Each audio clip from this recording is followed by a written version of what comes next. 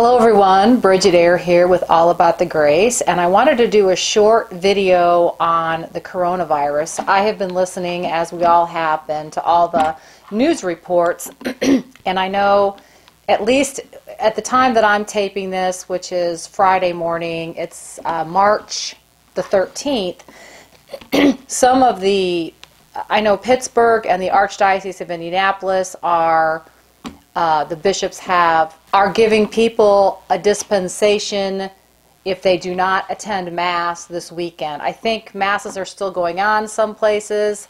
I think some places Mass has been canceled. But the bishops have given Catholics a dispensation if they do not attend Mass, which Mass is a holy day. Mass is a day of obligation. So anyway, what I wanted to offer you, I've been listening, as I mentioned, to a lot of different reports about what people can do other than washing their hands and that kind of thing. And so I've compiled a list of 4 things that you can do to help others during this time. And the first is pray together as a family. In my family, I have a daughter at Purdue. Classes at Purdue have been canceled. The high schools and schools in Carmel, Noblesville have been canceled. And so we're all going to be home doing like E-days. So take this opportunity to pray together as a family, especially for those people who have weaker immune systems, or those who are elderly who are more at risk of getting coronavirus. So that's something we can all do, but we're going to make a more intentional effort to pray as a family, and specifically, we do that already, but pray specifically maybe like a decade of the rosary, a whole rosary, a couple, just add some extra prayers with those people in mind. So pray together as a family, number 1. Number 2, look around your neighborhood, just your neighborhood, maybe your next door neighbor across the street. Do you have any elderly neighbors or neighbors who you know maybe have diabetes or have some other underlying illness which would put them at risk? Knock on their door, leave a note, send them an email, get their phone number, whatever, and ask them if they need any help. Do they need you to bring them food? Do they need anything? So help out your neighbors.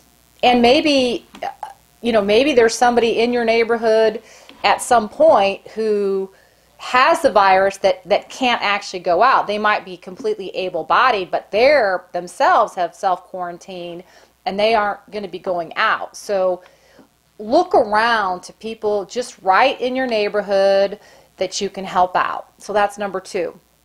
Number 3, our mayor actually offered this suggestion, which I thought was really good, to give blood. Now, giving blood doesn't really have anything to do with the coronavirus per se, but people will still be driving and getting in car accidents. There is still a medical need for blood, and I have heard, or at least the mayor said, that blood donations right now are down, so that's something that if you are if you're healthy and you can give blood, that would be another thing to do. So that's number 3, give blood.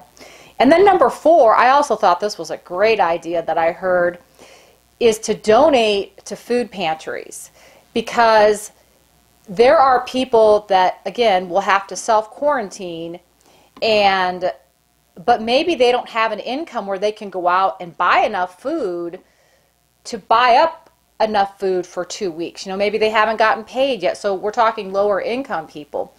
So the food pantries, and there's just Google the food pantries in your area and donate to those food pantries, because people are going to need food, because as you well know, there are going to be things that people need and lower income people are going to need. So give to food pantries and these are 4 tips. Pray together as a family, help out your neighbors, especially elderly or people who might be, compromised, give blood, and donate to food pantries.